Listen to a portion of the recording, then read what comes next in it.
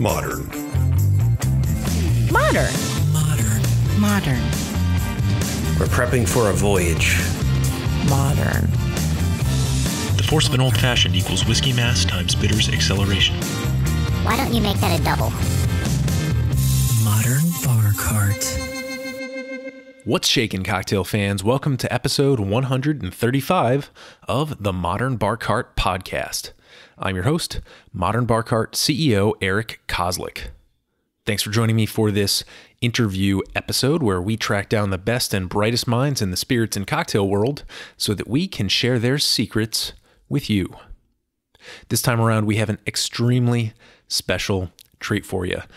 During my recent West Coast road trip, I was able to grab some time with Master Distiller Lance Winters of St. George Spirits, based right by the bay in Alameda, California.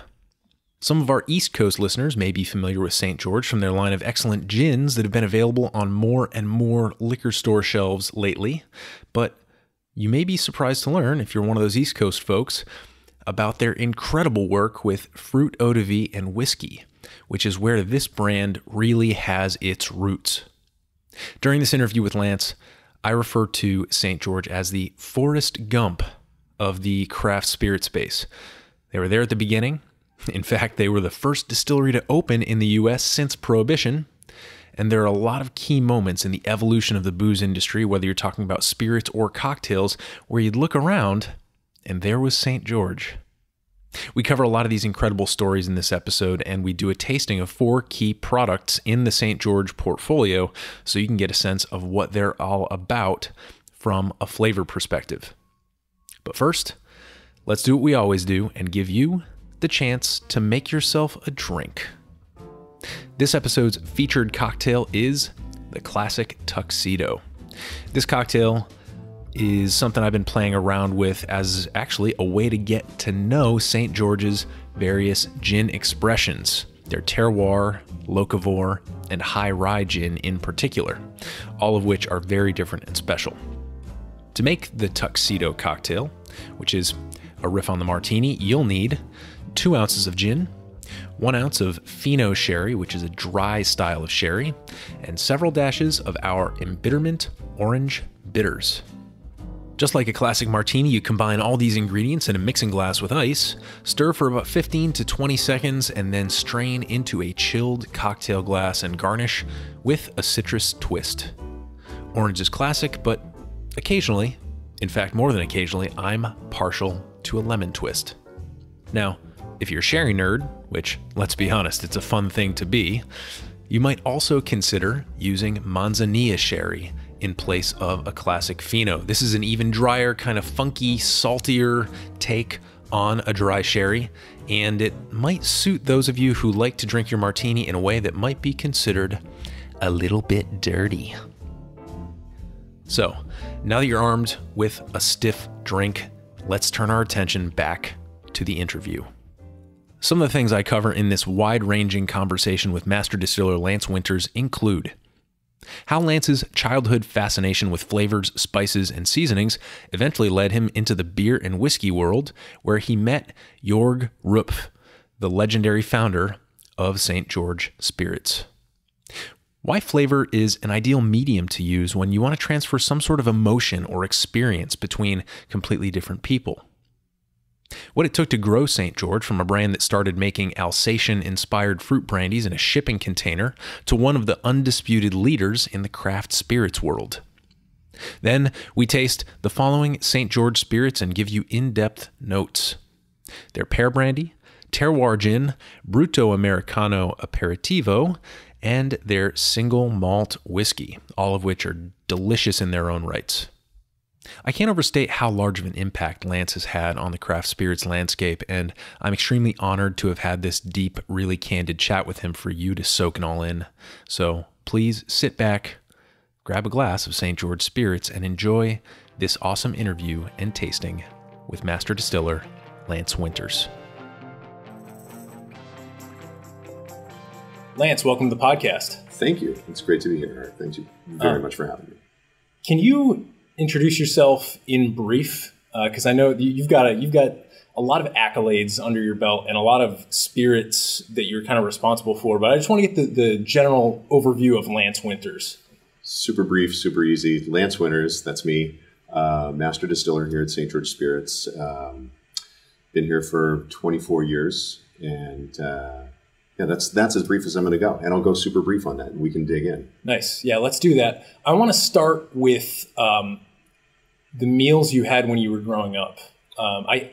Did your mom enjoy cooking? I have to be really careful because the last time I had a conversation about this, my mom ended up reading about it on the internet. Christmas this year was really rough because hopefully my mom won't hear this. I think podcasts are sort of out of her forte when it comes to technology. So no, my mom did not enjoy cooking. Let me give the caveat that there were a few dishes that my mom made that we love to eat. Party chicken.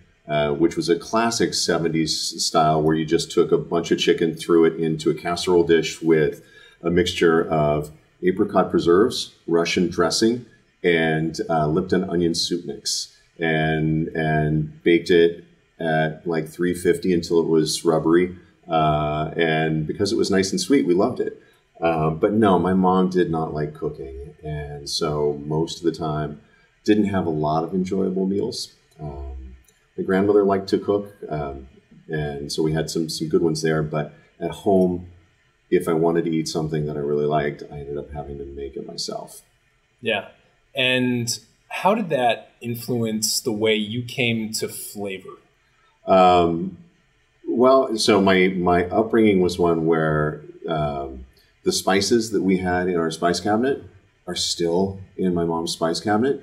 You know the old package of the savory seasoning that's got the turkey on it, like it's a 4-color process label. That's there still, man. This thing is a relic of the late 60s, early 70s.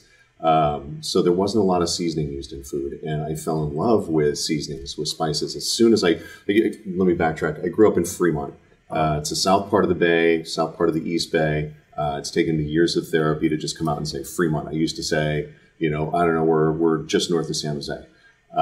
It wasn't a special place. There wasn't a lot going on. But as soon as I started to experience flavors from other places and spices, I just got really, really excited to the point that after going to a couple of really good Chinese restaurants in San Francisco, I asked for a wok for my birthday when I was 13. I still have my wok. It is jet black, well seasoned, beautiful thing. But it taught me to really love interesting combinations of flavors. It taught me to, and I think some of it might have been innate, where as soon as I had a flavor like that, I wanted to dissect it. But before you could dissect something like that, that's so, I'm trying to think of the word for it. It's a thing that it's intangible, really, when you don't know what those flavors are coming from. So you have to study all those colors that are in the foods to really be able to pick them apart. And so I would slowly do that as I'm learning about these different seasonings and learning which ones are present in different dishes. Fell in love with that whole idea. For a long time, what I wanted to be was a chef. And I loved cooking food at home. I loved cooking food for friends, for anybody that would sit down and eat the food that I was making. But I realized once I saw inside a kitchen, you have to be batshit crazy to work in a kitchen. It is high stress, high pressure. Everybody's jumping around like crazy. You're working at somebody else's pace, and I don't like working at somebody else's pace. So I never became a chef. Still love to cook, but never became a chef. What I did realize years later, once while I was in the Navy, I joined the Navy looking for direction in my life. And towards the end of my time in the Navy, when I was back on shore duty, a friend of mine introduced me to making beer. And suddenly it's like, okay, here's a place where you can play with flavors. Here's a place where there are a lot of traditions that have been around for centuries, and they're waiting to be broken. And they're waiting. And when you break a tradition, you're starting a new tradition if what you've done is valid. And so I started playing around with beers and trying to assert my personality over certain beers. And it was great because I could make something when I had free time, and it could sit somewhere. It could sit in the fridge. And then when friends had come over, I'd pop a beer open and be able to give them something that I made, but it was at my own pace. So that was a pretty lovely thing. And it sounds like when you gave them that beer that you made, you kind of got to watch them go through that process that you were explaining earlier, where it's like you got to get lost in something before you can figure it out. So I'm getting goosebumps because you're pulling thoughts right out of my head, and I think that there's something to your humanities background that you can credit with this. I'm serious. I think that when anything that's been commoditized is done right, when you pour your heart into it, people can pick that up. Not to get all like water for chocolate on it, but it's like there's emotional resonance, emotional valence to these things that we do. And hopefully if I've done it well in a beer, in a spirit, in something like that, people can pick up exactly what I'm trying to do. To me, art is a method of conveying emotion from one human being to another, whether it's through painting, through poetry, through interpretive dance. Don't even ask me to do that one. Anything like that, you're taking a feeling that you've got, you're putting it into this medium that has no emotion of its own and no place to hold emotion. You're transferring that emotional content to another human being, and hopefully they're picking it up. And if they're not picking it up exactly the way that you put it down, there's still value to it because you're causing some sort of feelings for them. So it's sort of a magical transference that takes place.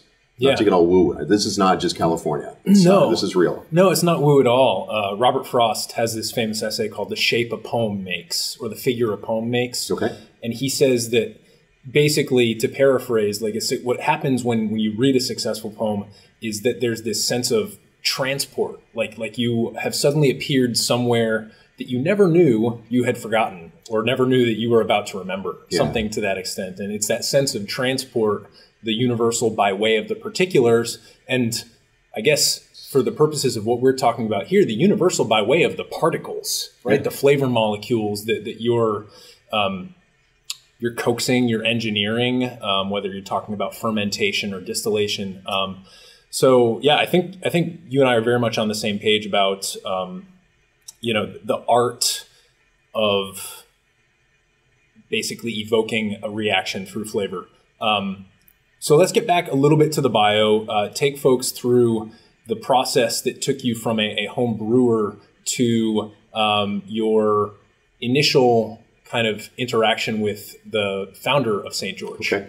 So as I was getting out of the Navy, I was looking for some way to take brewing from my kitchen to actually making a living doing it, and was able to finagle a job at a small brew pub in Fremont, and then to another one in Hayward, where I was able to get my hands into the brewing process.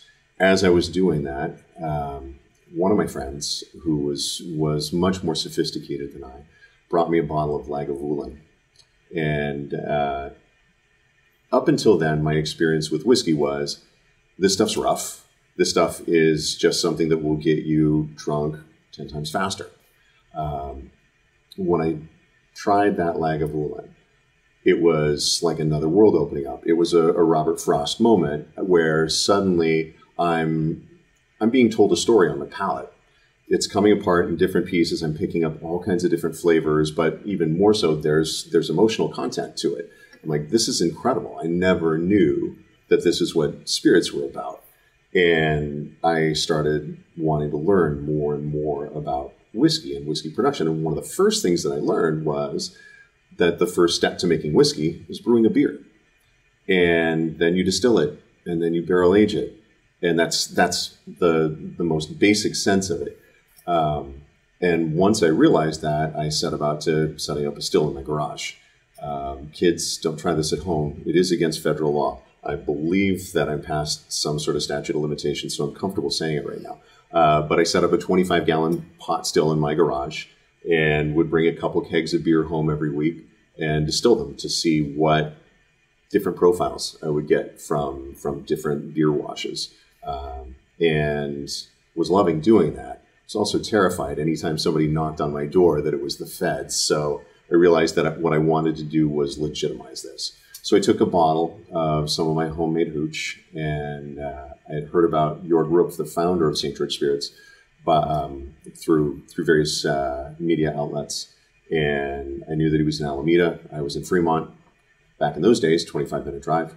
And so I hopped in my car with a bottle, showed up, introduced myself, and my timing was incredibly lucky. Bill Mansart, the gentleman who was running the stills for Jorg, he'd been doing so, I think, probably for over 10 years at that point. He was ready to retire. And Jorg said, well, let's first he tried the whiskey. And his pronouncement on it was that it was inoffensive. And I was heartbroken. But at the same time, I was happy because he said, we'll try you out for a month and see what happens. I went back to the brew pub the next day. I quit my job. And I said, if this doesn't work out, I'll figure out some other way to get into distilling. Here I am, 24 years later. So it all worked out. But what was great was that Jorg's way of bringing me in, he said, great, you want to make whiskey? That's fantastic. He Mr. Miyagi'd the whole thing. He's like, great, go distill those cherries. Now go distill those raspberries. Go distill those pears. And what that did was it really taught a love for distillation in all its forms. If you go in focused just on one thing, I think you miss out on a lot of latitude. I think as Americans, we like to be able to go in different directions. We like to innovate. And diving right into whiskey with only whiskey as a reference point, it's far too self-referential.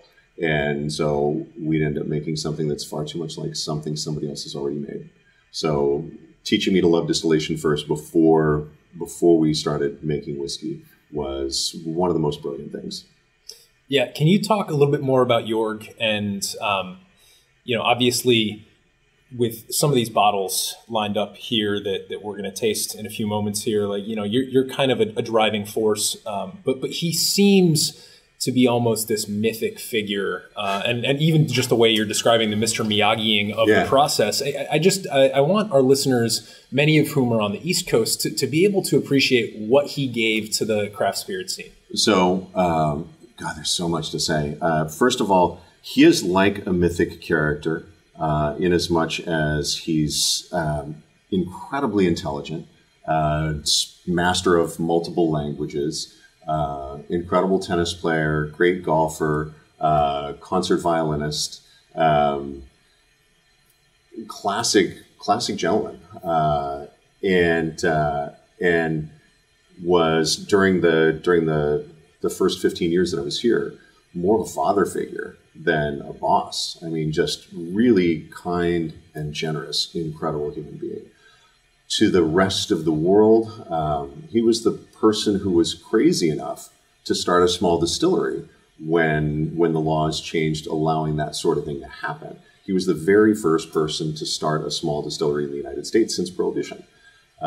It was a daunting task because all the distribution models were based on these products that everybody knew and knew really well, and very few distributors would want to carry something like a fruit brandy made in at that time, Emeryville, California, in a 20-foot by 20-foot crate, essentially. But Jorg was driven. These are spirits that, even though there's no market for it, there was no market for it in the United States at the time, there was a reason for it to exist. You take a pear, a raspberry, a cherry, when they're at their peak of ripeness, there's something really beautiful about them. And distilling them and taking those characteristics that you truly love and putting those into a bottle so that you can deliver that to a glass so somebody else understands what you're feeling when you first grab one of those pieces of fruit, that's a magical thing. And he wanted to be able to do that. And he did. And he was like an indie filmmaker. He was critically acclaimed. We have letters from the early days of St. George Spirits from people like Julia Child, who were saying, this is some of the best eau de vie I've had in my whole life. And I used to love drinking eau de vie when I was in France. And great reviews, things like that. And then there was no actual box office success. 90% of what we were making back then, we were selling to Germany, Austria, and Switzerland, because nobody here in the States knew what to do with this stuff. The only people in the States that were drinking were people who had visited those places, enjoyed it, and wanted to be able to be transported back to their vacations in Europe. But he's, in addition to being intelligent, polymath, polyglot, incredible guy, he's a German and a Taurus, which makes him double stubborn. And so he just stuck with it. He was happy just being able to make these products and doing his thing. So he stuck with it and was still in business by the time I showed up on the doorstep. The story starts to shift at that point. We started laying down barrels of whiskey once we figured out exactly what mash bill we wanted for that whiskey. And then, so during that time, making brandy from pears, raspberries, cherries, doing a little bit of grappa for some wineries, and then spending some time doing whiskey, there's still 7-8 months of the year where there's nothing going on. We do a little bit of bottling. I'd stick around to be able to ship stuff out, but as much as possible, I'd go out into the market with our distributor sales team. And as I went out into the market, I'm seeing this massive proliferation of flavored vodkas. By and large, they were all terrible. I'd see them all over the bar. I'd see them all over the cocktail lists, and I'd be like, "Can I try one of these?" And I try one. I won't name any brand names, but I'd try one that purported to be an orange flavored vodka. The first thing I got in the nose was poorly distilled ethanol. The next thing I got was a chemical approximation of a piece of fruit. On the palate, similar story. And I thought, this is amazing. These things are selling like crazy. People are drinking them like crazy. We're making these fruit brandies that smell and taste just like the fruit on the label. We're making a promise that we're delivering. They're making a promise that they're not. And I came back to Jorg and I said, the only difference here is the language that they're speaking. They're speaking vodka. We're speaking eau de vie. And I said, what if we did a vodka? And so that's when we started thinking about doing a vodka. That's the gestation of Hangar One, which changed the shape of everything that we did. It put us in front of a lot more people. Eau de vie has changed dramatically since then, but there was no way that we could have done that just on eau de vie. And the Hangar One just really took off. It catapulted us in front of a lot of people. Right, and still right next door. Still, now they're next door. So, yeah. So it's a brand that we sold. I think it's 11 years ago now. Yeah, it's crazy to think that. During the time that we were making that, I had been making absinthe here. I had heard about it. People had talked about it. I'm like, what is this stuff? And the only way I didn't have the wherewithal to be able to get it from Europe. I didn't have the money to travel to Europe, and the internet was still too young to actually be able to buy things like that off the internet. So I found a recipe and I made it on a lab still. And the first batch was utterly undrinkable. The next batch, I figured out exactly what I did wrong and fixed that, and was like, okay, this is interesting, and spent the next 10 years playing with it. And then when the law changed in 2007, allowing it to be sold legally here in the States, I had one that I'd been working on for 10 years. So we launched that. We were the first domestically produced absinthe available in the United States. And jumped around through a lot of different things during that time period. Yeah. You know what, it kind of occurs to me as I'm following you through all these inflection points. What I think most people don't realize, and I think what makes this story most compelling for me, is that St. George, from the moment that Jorg began this business through all of these little landmarks that you've just laid out for us, you're kind of the Forrest Gump of a lot of either regulatory or trends. So think of right place, right time sort of a situation. Right. I mean, that's a very simple way of putting it, but well, I'm Forrest Gump, so I'm a very simple man. So think about just the decision, and this is probably not what Jorg was thinking when he chose eau de vie, but another word for eau de vie is schnapps. Sure. And if back in the early 80s, yeah. Correct, when this was just getting off the ground, schnapps was peach schnapps was fuzzy navel. Or peppermint schnapps. And that's not what a true schnapps would be. If you were to go to, Switzerland or Bavaria or some of these places in Germany where they're actually distilling it. Now, of course, Jorg is from Alsace, kind of in that border region between France and Germany, so there's more French influence. Maybe eau de vie just seemed like just the correct term to use, but it also kept you away from all those negative connotations. Then we fast forward 10 years, early 90s. This is, early to mid 90s. This is when all of a sudden the Cosmo arrives on the scene. This is flavored vodka making its imprint on American cocktail culture. This is Absolute Citron, with cranberry juice. That was the Cosmo. And you're right there. You're saying, flavored vodka, this is kind of what we're doing. We're just doing it way better, and we're doing it with the right intentions behind it. And then, up through the legalization of absinthe, you'd been working on it for 10 years, which is like, an insane head start on anything. Yeah. So it's really cool to hear all these little stories, because I think that when people in my DC market go into a good liquor store and they walk over the gin shelves and they see the High Rye, the Botanivore, and the Locavore gin, they say, sweet, new gins.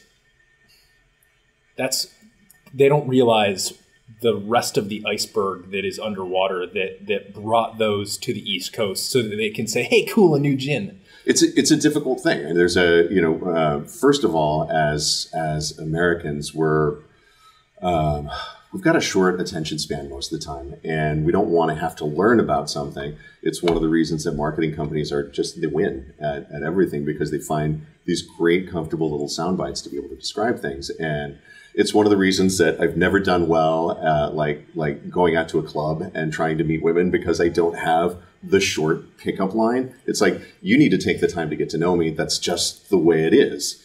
And so it's the same way with us as a distillery. Hopefully, the more you get to know about us, the deeper you can appreciate what it is we do. But I think that you're spot on with something with the comment about intentionality. It's one of the things that I believe sets St. George Spirits apart from other distilleries. So when we started, when Jorg started the business 38 years ago now, nobody else was doing it. A little while after he started, Ansley Cole and Hubert Germain Robin started Germain Robin. Great California brandy.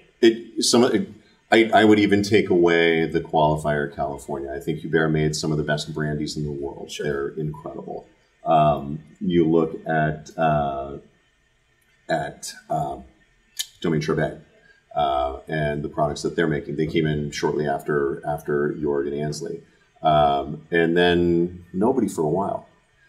And it took a long time for other people to catch on with it. But I think what ended up happening, a lot of brewers realized that there wasn't a whole lot farther they could go with their craft. And they realized that, hey, this is something that we can do that's really interesting, a lot of unexplored territory. And suddenly, probably 20 years ago, we started to see a big shift, a big acceleration into it. And as soon as that starts to happen, there are more people that see that this is a growth category. And as you see a category growing, you see people whose real intention is purely entrepreneurial. And so there are a lot of people that have jumped in who just want to make some money. They've seen this being a double-digit growth category for years. It's like, that's where we should put our money. We shouldn't open a gym or a roller hockey rink or another copy center because everybody's getting cheap printers with their computers. Let's open a distillery. And they don't have the intention of shifting the dialogue about a spirit.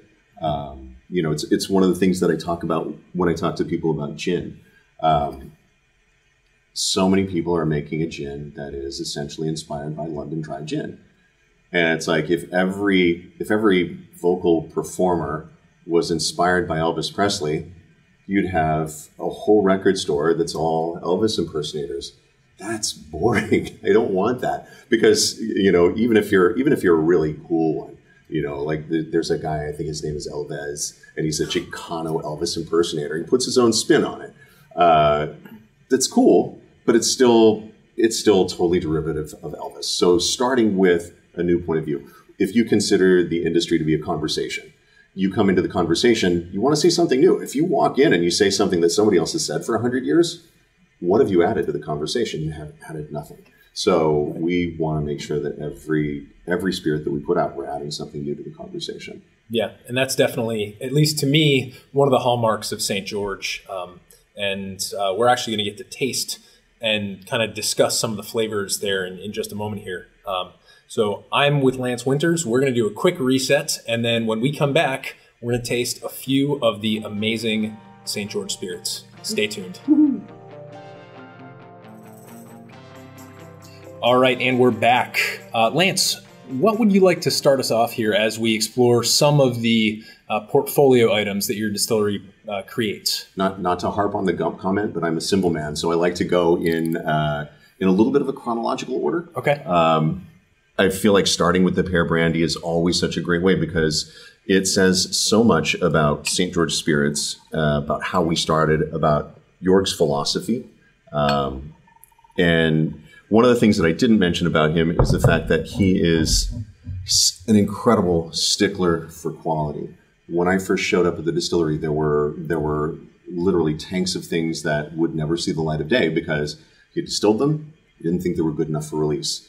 You release something that's not good enough, that name right there drops down. It's so European. It is, and it is one of the things that has stuck with us. We make a lot of things, and we try out a lot of things, and they're things that other people would probably proudly put their labels on and put out. We can't do that.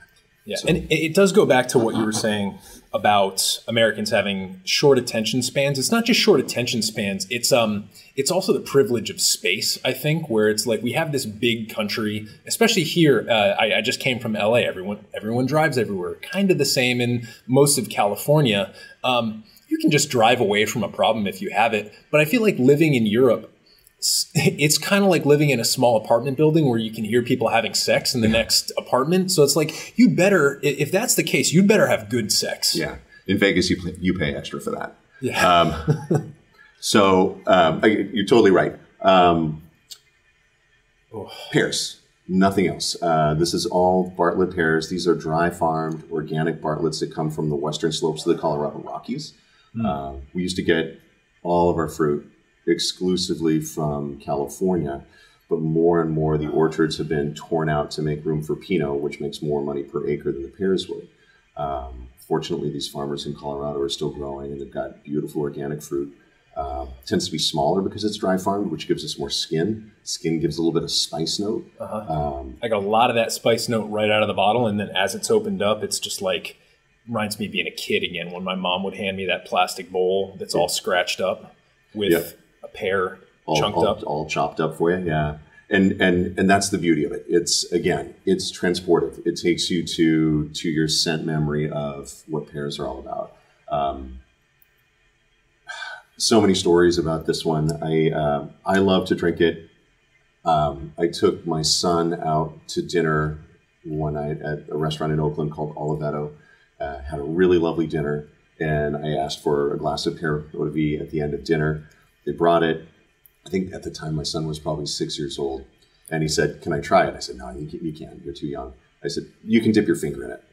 Dipped his finger in it, tasted it. I said, "What do you think?" He said, "It's really good." I said, "Well, what is it? What are you tasting?" And he said, "Peaches." I'm like, "Okay, that's good." And he said, "Wait a minute, it's pears." Like, if a 6-year-old, and I know, sorry, there are probably people who are listening to this, you let your 6-year-old try alcohol? I did. And if he can pick out the fruit in this, it's an easy thing. It's a win. It's so funny too, because I think today in the market we tend to privilege complexity, and man, there's something almost stupefying, like not stupefying in the like dumbing sense, but stupefying in the like it makes you stop and just really pause over it in a way that I don't really pause over other types of distillates sometimes. Yeah, if I'm understanding the comment about it being a privilege thing, or putting my own take on that. Oftentimes, the vocabulary that we use to describe the things that we taste, like if we're tasting wine, and wine tends to be one of those things where I'm picking up tobacco and old shoe leather and things like that, and those are super valid. But there is a sense of privilege that comes with that. And what I want to say to all of your listeners is that the guy who's the head sommelier somewhere, who's picking that glass up and telling you about all those things, his palate is no better than yours. He's learned some words along the way. Trust your own palate. Your palate is the product of millions of years of evolution, just like his. And when you smell it and taste it, think about whatever your impressions are. There were times that when Jorg and I would taste pear, think about how you would, like, if you were tasting flour, how would you describe flour? Well, it tastes sort of floury.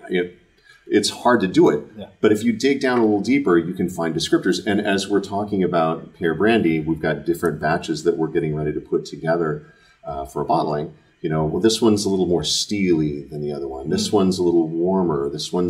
We even used shinier. This one tastes shinier to me. And as long as the person that you're talking to understands where you're coming from on that, then it's an acceptable language. What I get here, beyond that spice, beyond what is just truly pear, I get honey.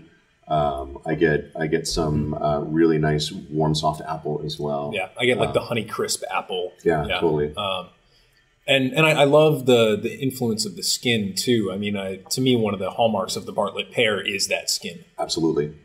And to the point where as it's flowing off the palate, I get a sense of that almost gritty texture that you have from the flesh of the fruit. And it's such a remarkable sensory picture of what that fruit's all about. Yeah. And can you just give us a few numbers, like the proof, any other relevant label claims? It's 40% ethanol by volume. Each bottle represents about 30 pounds of fruit. We crush it, ferment it cold with champagne yeast, and then distill it. And so the only things in there, pears, yeast, and then water to bring it down from distillation strength. Distillation strength is usually average around 70%, sometimes a little lower, sometimes a touch higher. This is the largest still that we use to distill our pears is 500 liters or 130 gallons. So it's a small batch process. Yeah, and that's not bending the meaning of small batch. Yeah, no, it's definitely small batch, and who gives a shit? I mean, small batch. What does it even mean? It's important to us from the perspective that it gives us a certain ratio of copper contact. Again, we pick up these buzz phrases that marketing companies fling at us. Small batch. There are a lot of small batch whiskeys that you see that there ain't nothing small batch about them. These are produced in very small batches because of the fact that copper contact takes away a lot of sulfur components from the spirit vapor and leaves you with nothing but the impression of fruit. So that's what's really important there. So 40% alcohol, 30 pounds of fruit, 750 milliliter bottle. Yeah, it's all pretty straightforward. Beautiful. Yeah. Let's get to this gin. Yes, right now we're getting to two products. The kind of middle of this lineup are two products I'm actually fairly familiar with. Great. So I'm excited about this. I'm excited about this as well. It's another interesting thing to talk about. When you talk about making a fruit brandy, your job as a distiller with a fruit brandy is to not screw it up. You get the best quality fruit that you can get, and then you shepherd it through the processes of fermentation, distillation, so that all the things you love about it show up to the picture. Making a gin is a sheer act of willpower. Willpower and composition. You are taking all these different colors and you're painting something from it. In the instance here, we're painting a landscape. And the whole idea about this landscape was being able to create something that was evocative of Mount Tam. Again, the story of my son. When he was 8 years old, he's 21 now, so 13 years ago, I was picking him up from summer camp. And it had been a long, stressful day. I'm stressed out because I'm late to go pick him up. And I show up out in the woods to go get him, and suddenly I'm loosening up. I'm feeling pretty good about being there, even though I'm going to catch some shit for being late. And I'm realizing that it's because I'm smelling this place that's like, it's a relaxing place. And I came back thinking, okay, what is it about that place? I want to distill it. I want to distill a photograph of this place so that you look at a photo of Mount Tama, it's like, oh, great, it's a mountain. It's got some trees, shit like that. You can't sense it. I pick this glass up, and I'm on a hike. And the reason for that is we've distilled Douglas fir, coastal sage, wild fennel, and bay laurel. Those are things that are all in that landscape. We fill in gaps in the landscape. There are things like forest floor mulch, all those decomposing leaves that I smelled.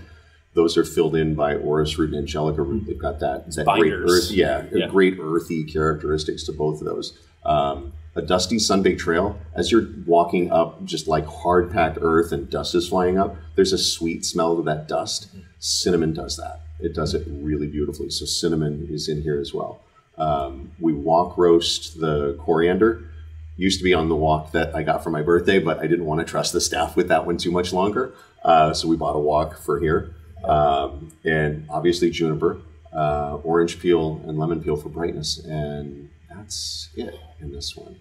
It's kind of creepy how those main 4 or 5 botanicals, the wild fennel, the coastal sage, the bay laurel, the spruce, is it the spruce or the fir? Douglas fir? Douglas fir. I grew up on a Christmas tree farm. Okay. It's creepy. It's creepy how all of those come through, not in succession. You know how sometimes you have that linear flavor experience where you're like, all right, well, first this hits and then this fades into this or whatever. They don't come through in succession, but as you think about one, it kind of, you can focus on it. It kind of like wafts up in front of you. You're like, damn, and that is beyond being an act of sheer will. I think from a mathematical and process perspective, it's almost a miracle. It's got to be. Maybe, but there was a lot of trial and error. There was about 6 months of really refining this from just a pure recipe scale, and then another couple months of refining it once we moved it from the lab stills out to the big stills, because it's not a direct scaling up exercise. No. It sadly never works quite that way. No. But it was terrifying because in my head, I knew exactly what this gin had to smell and taste like. And I couldn't stop at anything less than that. But on the plus side, once we got there, it's still one of my favorite things to drink. And what I love is we'll have people who come into our tasting room who say, oh, no, I don't like gin. I don't want to try any of the gins.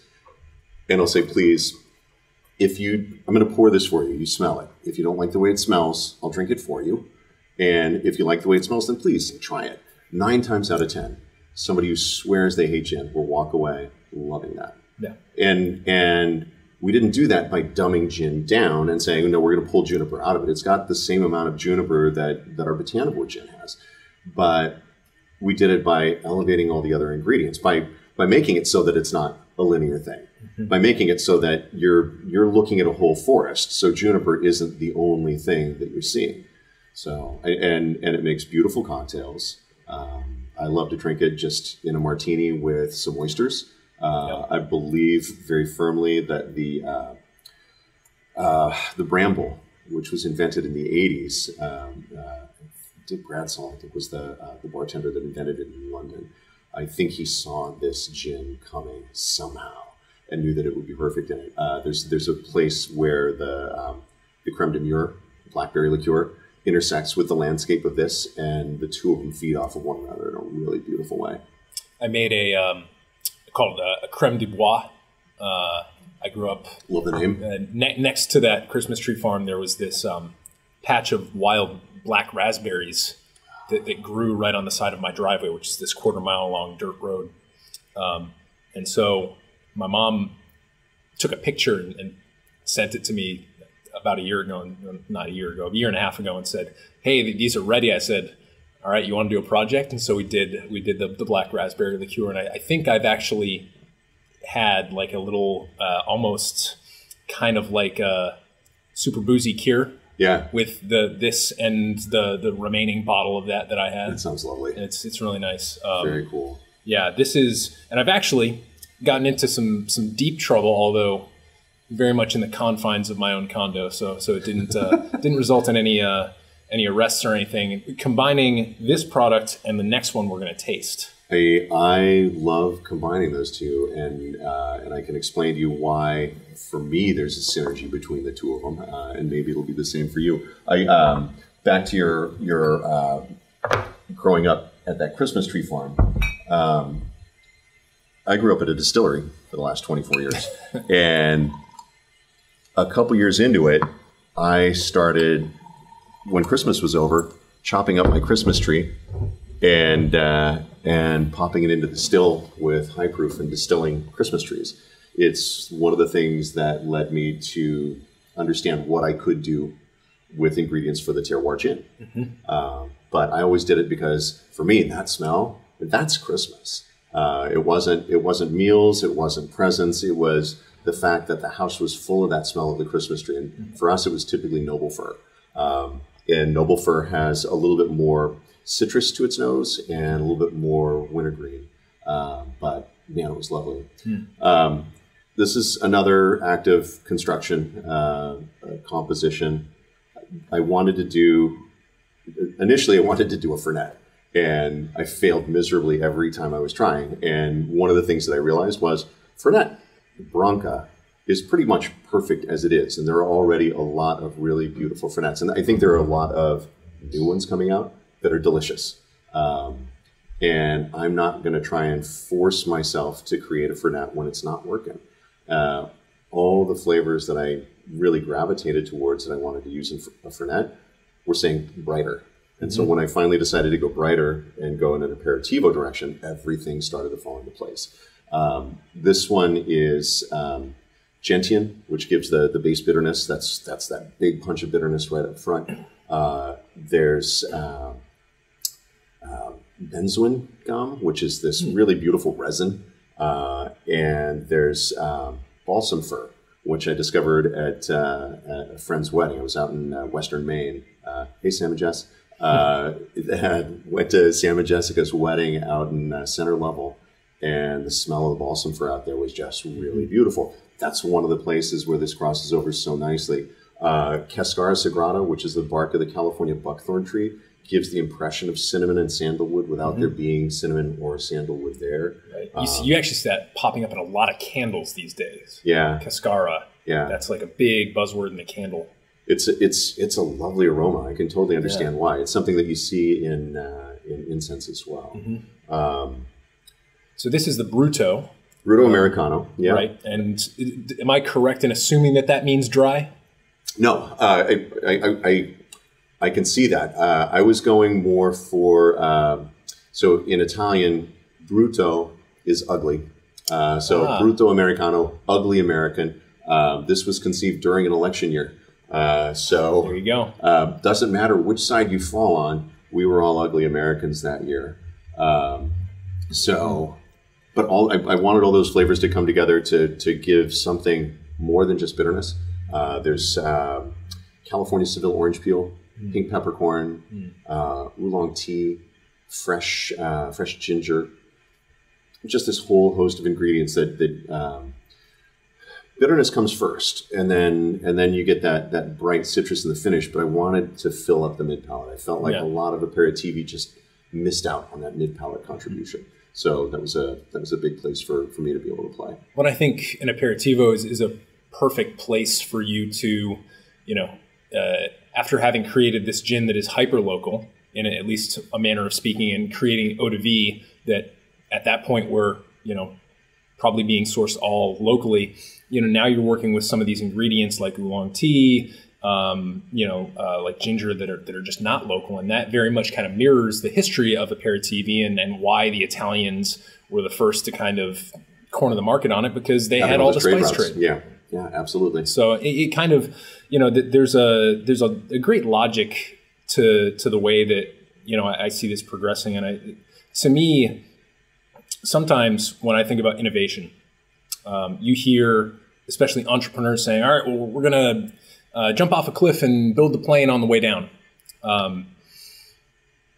There's an anxiety that comes with innovation sometimes. And there's kind of like driving through the fog and, all you can see is, 10 feet in front of you.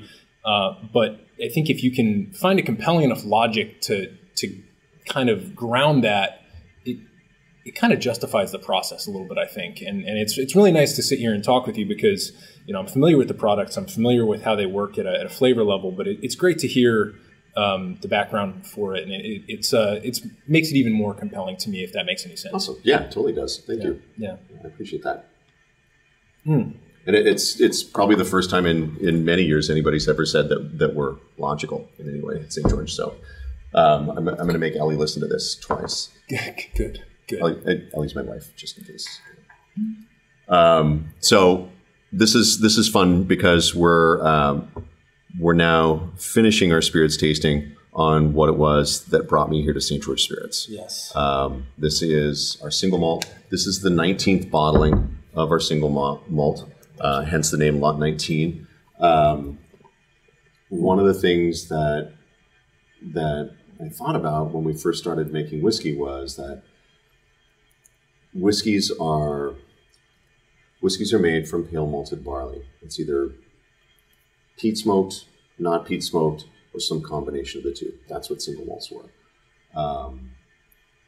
But as an eau de vie distiller, which I became before I became a whiskey distiller, I realized that an eau de vie can be incredibly flavorful and layered and beautiful as it flows from the still, not just from barrel aging.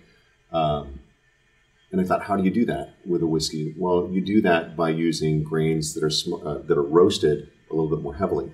So this is 2-row pale.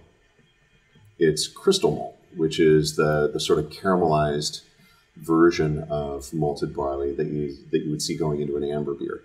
It gives that amber color, gives that great malty sweetness, gives some toasted nut character to it as well.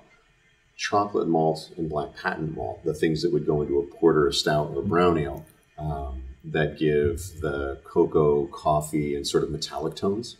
And then a malt that's called Bamberg malt that's smoked in Germany in a town called Bamberg over alder and beechwood. Totally different smoke profile. If you go with peat, you're going to smell just like somebody's single malt. I do want to play with doing some peat smoked malts, but I wanted to establish a house style before I had something that was like that. This whiskey says more about us than it says about whiskey. It says that we like our whiskeys a little on the sweet side. This is all about chocolate, roasted hazelnut, maybe some pine nut, big smack of cocoa.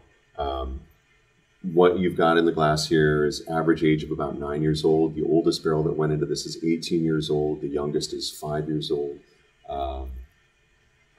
It's a combination of used bourbon cask, recoopered French oak, some port, some sherry, some apple brandy, and then some California Sauterne style. Yeah. So this is a very, blending intensive product, right? It is, and it's a very, very carefully selected number of barrels that go into it, and I can't take any credit for the selection of barrels. I can take some credit for shaping some of our aging profile, but Dave Smith, who's second in command here, he's head distiller now. He's got an amazing patience and genius for figuring out which barrels should go together. And the Lot 19 of our Lot series, people ask, are you guys striving for consistency in your releases of whiskey? No, we're striving for what can we do that's the absolute best from what we've got in barrel stock right now. And this is absolute best of everything that he's ever done. So can't say enough in favor of Dave's abilities. On the nose, I was a little confused at first because I didn't realize all the different cask finishes that went into this, and I was like, oh, is this plummy? Is this, what's the fruit on here? So just hearing the California Sauterne, the apple brandy, I was like, all right, I'm not broken. Like, yeah, no, not at all. It does require some thought realignment, but that's what I want. I don't want to make this super easy. I want it to be enjoyable, but I want you to think, okay, what's going on here? So the California Sauterne barrels, they give you're picking up stone fruit from that. It's nectarine, but they also give a little bit of rose geranium, and they're such beautiful barrels. I feel like most people who are familiar with Scotch whiskey as synonymous with single malt would not identify this as a single malt, perhaps. Do you have any thoughts on the American single malt category? I have a ton of thoughts. It's probably one of the places where I would butt heads with more people than not. There are a lot of people that feel the need to establish regulations for that category. And my question to them is why? What you should really be pushing for is just pure transparency on a label. Mm-hmm. You don't need to have a category. I think that they want to be able to have separate shelf space from other products. And I get that just purely from an economics perspective, a marketing perspective. But if that's driving what you're calling something, you might want to rethink that. Mm-hmm. I believe that there can be a thoughtfully laid out American single malt category. But I think that it's, as a category of things that people are producing, it's still way too far into its infancy for us to be saying this is what it has to be. I mean, I've been making this whiskey for 23 years now, and I think that there still needs to be latitude for experimentation before we lock it into a box and say it has to be this. Mm-hmm. You think about the German beer purity law, the Reinheitsgebot, was written in the 1600s, and it listed all the things that you can put into beer and can't put into beer. It basically said what beer has to be. Nobody had discovered yeast at that point. If you really wanted to follow the letter of the law, you can't add yeast to this stuff. And it's like, no, you need to wait until you understand more about this before you really confine it.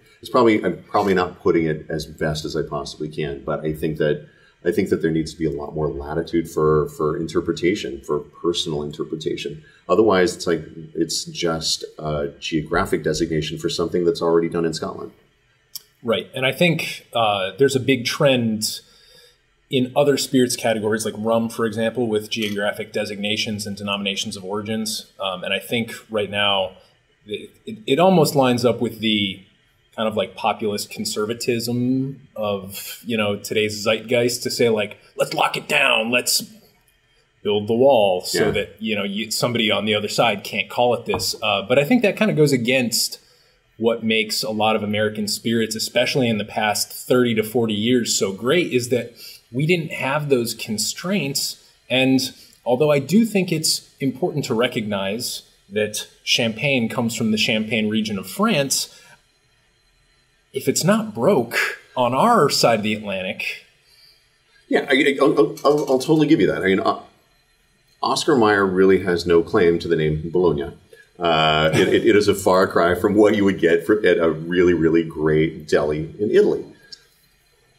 But I think to your point, and it comes back to the point, a philosophical interpretation of your point about having lots of space. Mm-hmm. As Americans, we have lots of space. And it gives us the wide open prairie. The beauty of it isn't just the fact that here's a lot of land that we can settle. It's like, I can do whatever I want here. This is a blank slate. And that's the way we like to look at a spirits category. It's a blank slate. Mm-hmm. Okay, there's a material that you have to make it from for it to fit into this category, but that's it. Yeah. That's okay. Now let me play with this. Let me screw it up if I need to screw it up, but let me do my thing. That's the part of it that makes it American single malt, is the fact that we are, I think it's the best part of Americans is that we are sort of renegades and we do things our own way. It doesn't always work, but when it does, it's an amazing thing. And that's the way I want American single malt as a category to be treated. Yeah. The wide open prairie, place for all of us to play. Awesome. Well, I'm here with Lance Winters at St. George Spirits. We just tasted through 4 amazing expressions from their portfolio. We'll be right back with some quick lightning round questions. And we're back with Lance Winters here at St. George Spirit. And we're going to hit some lightning rounds. So, Lance, what's your favorite cocktail? And if you don't have a favorite of all time, what's something you're more recently obsessed with? Okay. Can I list 2? Yes. My absolute favorite is a margarita, and it doesn't use anything that I make, but as soon as I sip one, I start to feel it flowing through my veins. I imagine that it's what a heroin addict feels when they shoot up. It's just this amazing, comforting radiance that flows through my body, and it's an amazing thing. Yeah. But one that I absolutely adore that usually shows off the prowess of a bartender in an amazing way is a clarified milk punch. Ooh. And what's great about that is that you can use so many different types of spirits to make a really good clarified milk punch. But it's one of these things that it's a little bit of trickery. You look at this thing in a glass that looks innocuous and clear, and as you sip it, the mouthfeel is so radically different from the way it looks. And the potential for layers and layers of flavor on top of that just blows me away. So it is the cocktail that I most admire. Yeah, I'm a huge milk punch fan. I'm glad you said that. Awesome. If you were a cocktail ingredient, what would you be and why? I would be a Luxardo cherry because it's an aspirational goal. The Luxardo cherry, I believe, is probably one of the most amazing things. And again, to talk about how certain industrial processes have taken really, really really wonderful things and turned them out in an awful way. The radioactive pink cherries that we often see in cocktails have nothing to do with a true cherry. And the cherries that Luxardo puts out, they're a textural experience. They're a flavor explosion. They're incredible. And I'm not saying that that's what I am. I'm saying that's what I would like to be. So yeah, man. Did you ever get just like a gallon can of those things? So funny you should ask. There's a gentleman in San Francisco named Tony Folio. He's an industry veteran. I don't want to even say how many years he's been at it. He doesn't look like it. He's young and spry, but he's been at this for a very long time. And he is the importer of Luxardo cherries. And I mentioned to him one day my love for Luxardo cherries. 3 days later, there were 50 pounds of Luxardo cherries here at the distillery. It was simultaneously one of the best and worst experiences of my life. My blood sugar level spiked off the charts. I made Luxardo cherry ice cream, which, by the way, do it. I don't have a recipe. I winged it. That's what I do. I don't think you can fail. Maybe you can add too much and it won't freeze because of the sugar content. Right. But yeah, there was a box that had 6 of the big cans and then a metric shit ton of the jars. It was incredible. And Tony, if you're listening, I still owe you. Thank you. That's amazing. If you could have a cocktail with anybody in the world, past or present, who would it be? Where would you go? What would you drink? Just paint us a picture. So it's going to sound lame. I would probably go and sit and drink Death in the Afternoons with Ernest Hemingway. And as we drank more and more of them, challenge him to do stupid feats of physical activity and see which one of us broke ourselves first. I love a lot of his stories. I'm not a crazy Hemingway fan like so many people can be, but there's certain stories of his. I wanted to name a whiskey after one of his stories, The Short Happy Life of Francis Macomber. Okay. If you're familiar with it, it's an amazing story. If you're not, I go take 20 minutes and read it. Right. But the other side of that is when we first got our label approved for absinthe, I brought a bottle of champagne to the distillery and made everybody Death in the Afternoon. So there's a special place in my heart for that cocktail. So being able to share one with him and swap war stories with him would be a lot of fun. Absolutely. Absolutely.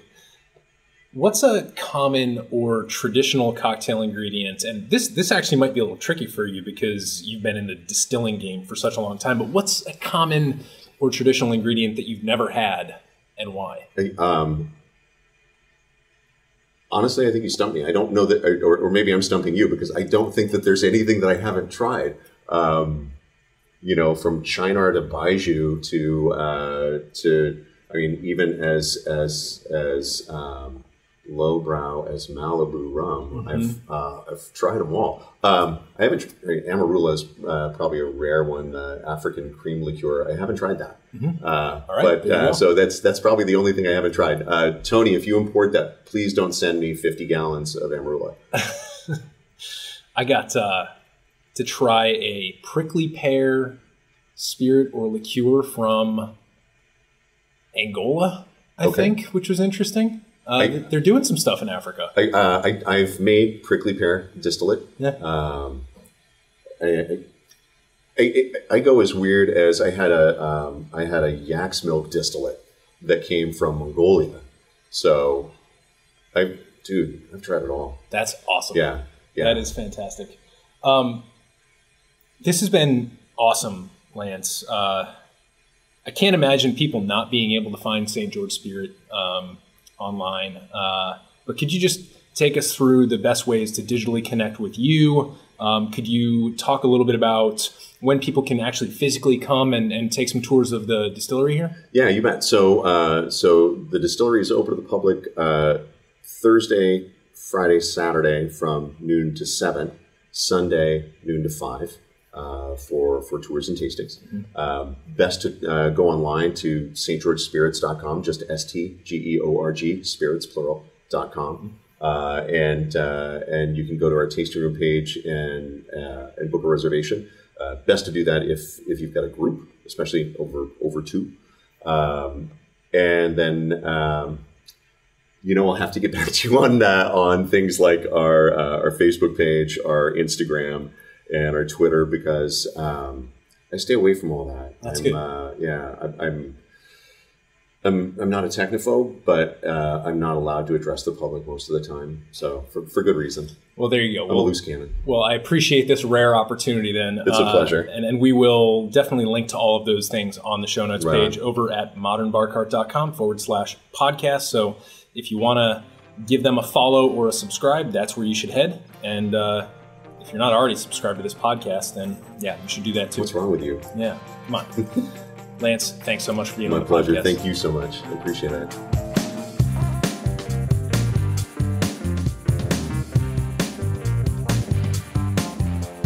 Hey everybody, thanks for listening. If you enjoyed this episode, there's 2 big things you can do for us here at Modern Bar Cart. One would be to tell your friends and family if you think they'd enjoy listening to us talk about cocktails. And if they don't download podcasts, they can always stream our episodes on their desktop directly from the show notes page at modernbarcart.com. The other thing you can do to help would be to head on over to iTunes or wherever you download your podcasts and leave us a review. 5 stars are great, but we're more interested in your feedback. And the beauty is, the more reviews we have, the easier it will be for other folks out there to learn about our show. We're trying to start a cocktail revolution here, and by spreading the word, you're helping us fight the good fight.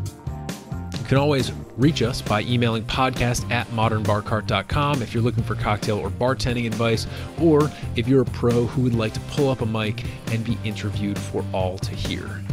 Also, definitely follow us on Instagram and Facebook at Modern Bar Cart for cocktail porn, recipes, and entertaining tips.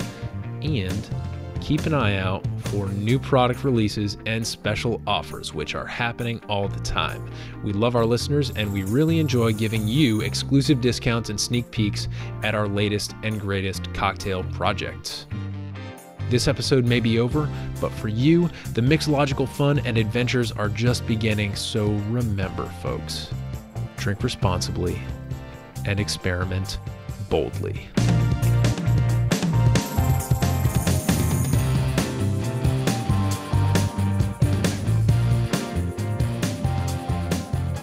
This episode was made possible with editing and production assistance by Samantha Reed. spirits and flavor insights courtesy of Lance Winters and St. George Spirits, and a little bit of interview magic by yours truly. This has been a Modern Bar Cart production, copyright 2020.